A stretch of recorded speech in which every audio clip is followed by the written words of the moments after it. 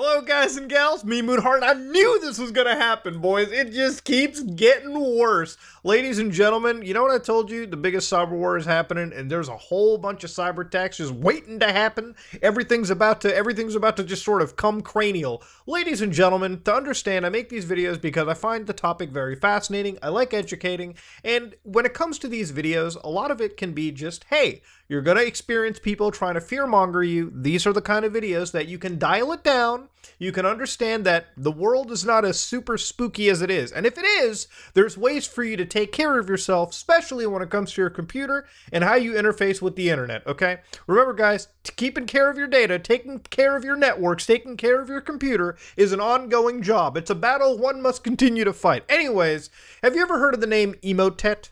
Chances are some of you probably have, because it was actually dubbed as 2010's one of the most dangerous pieces of malware, one of the most dangerous pieces of botnet history imaginable. It's best to assume Emotet is more so as an operation or a group rather than just malware. Emotet itself comes in various forms, but the general idea is the same. A group gets together and finds a way to actually infect computers and then launch loader malware onto it. Now, loader malware in a lot of ways is basically just there to infect a computer, to stage computers for a second stage payload. Basically a piece of software that gains access to the system and then allows you to run, your second stage payloads, if you will.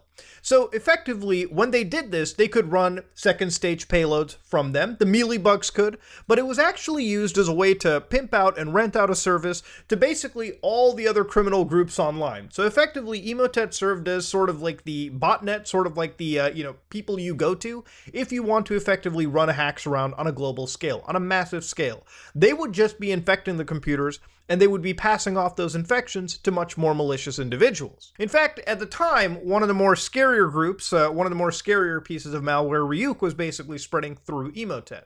Do you remember back when we were looking at the COVID-19 emails during like the pandemic stuff, and people would be sending, COVID-19 themed messages over email to random individuals?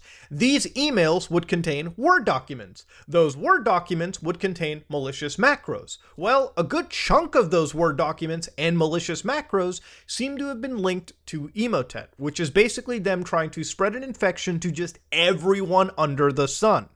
Now, recently, a new round of emails have been passing, and you might be wondering, but Muda, what are emails still prevalent? Yes, emails are still the most prevalent goddamn way of infecting a computer. Look, as much as everybody, look, you can make a million PSAs. You wouldn't download a car. I would download a car. You wouldn't download a movie. You wouldn't do, you shouldn't open an untrustworthy email attachment, dude.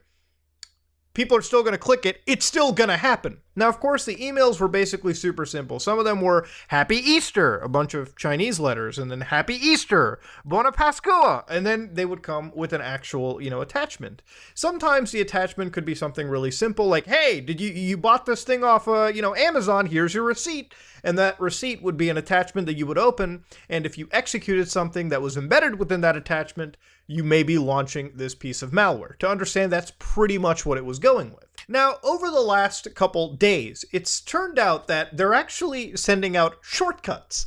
Now, if you don't know what a shortcut is, a very quick explanation is let's say you wanted to open Discord, right? You wanted to open the Discord app. You have the Discord icon on your desktop. That is not the Discord app, that is a Discord shortcut. A shortcut is a .lnk file, which is effectively just a link. It's just basically every time you click onto it, that link tells the operating system, I'm not the program, but the program is right there. Imagine it being a direction to like the program, right? It's not the program, it's just the directions to the program.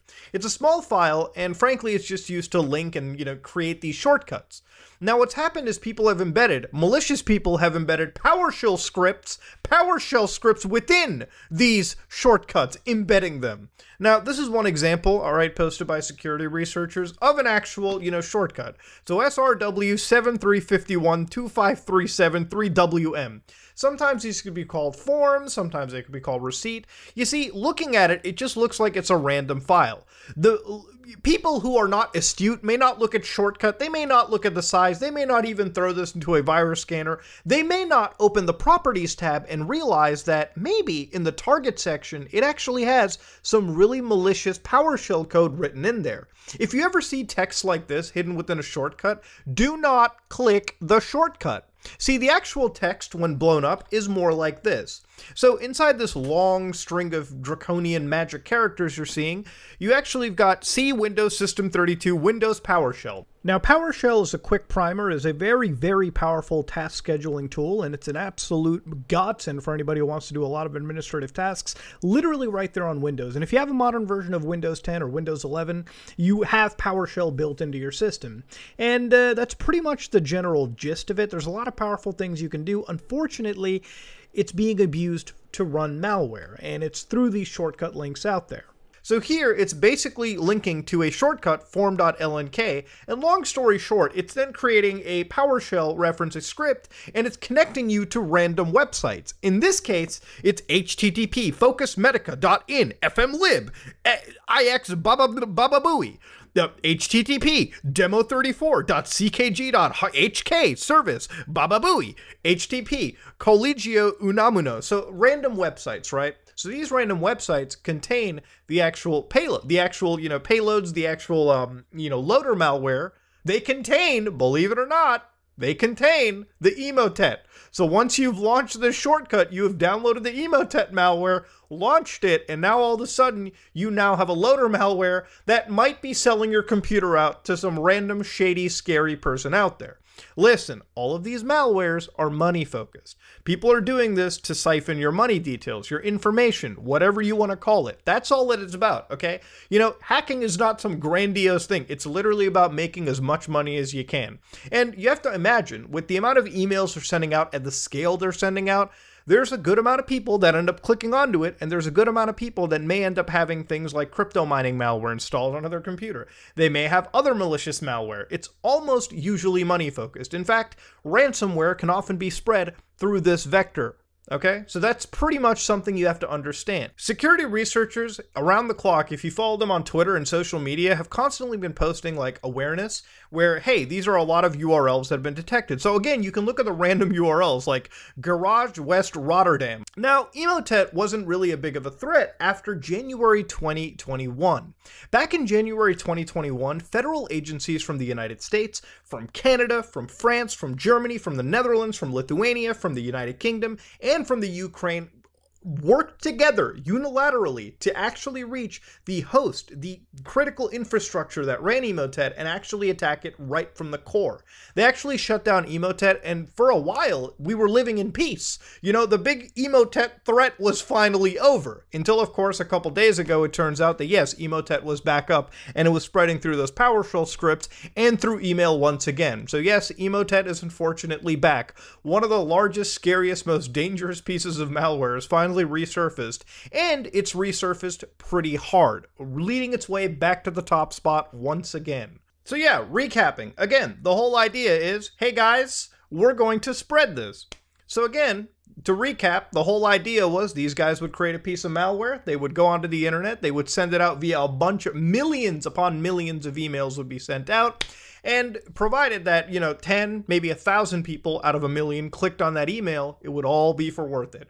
Once you click on that email, once you got infected, they wouldn't really be touching anything. They'd just be like, hey guys, hey, we did the infection for you. Now you guys can pay us to infect these people with relative ease, okay? So anytime you went on to the dark web and it was all those hacker services, 99% of them were honeypots, but God forbid, the one that was real probably was working very closely to these people. Now, you're going to laugh at it when I say how simple this is. To understand, there's a few things you got to realize. When you're doing virus checks, virus analysis, like when you're tossing things into VirusTotal, right?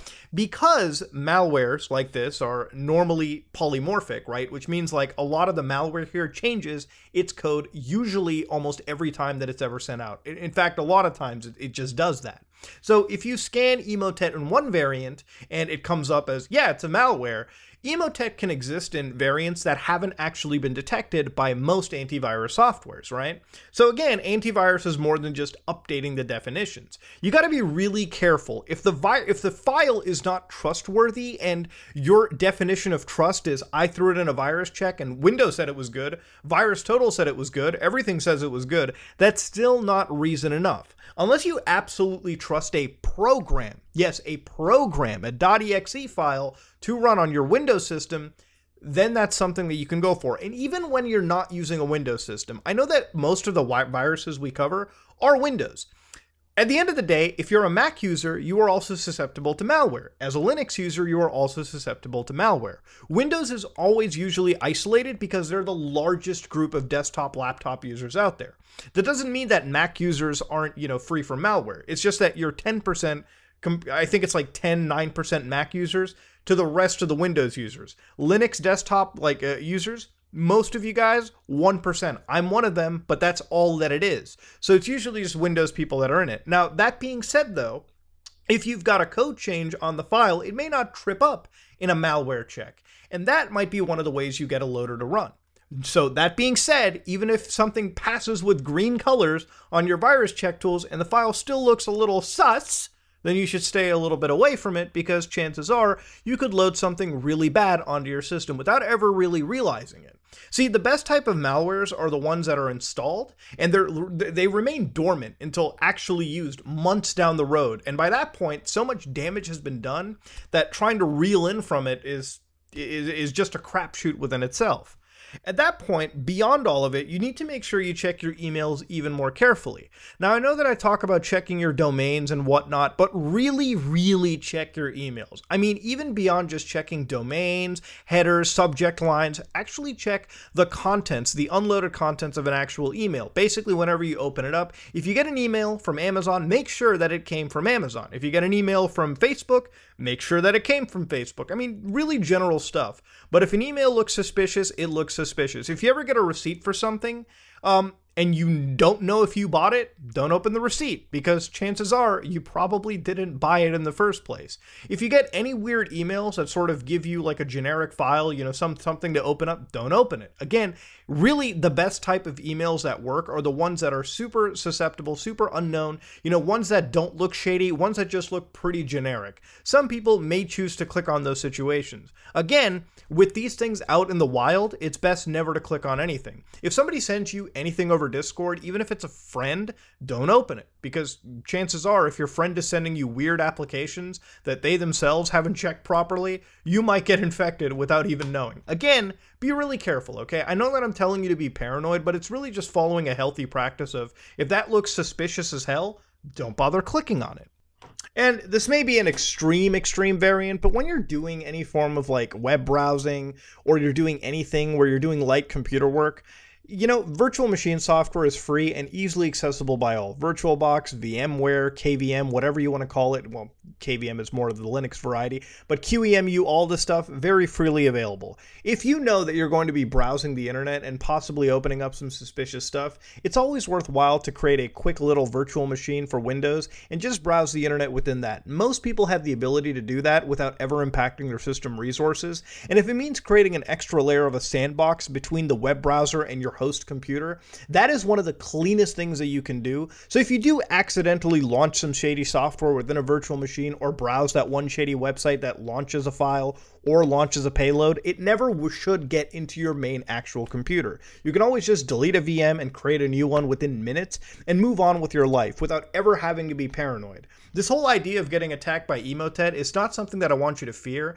I'm telling you that yes, while it is a scary piece of software, the ways to mitigate it can be relatively easy if you choose to apply some basic common sense and logic when you're touching your computer. Remember everybody, data is more valuable than you, and you should definitely take care of your goddamn data.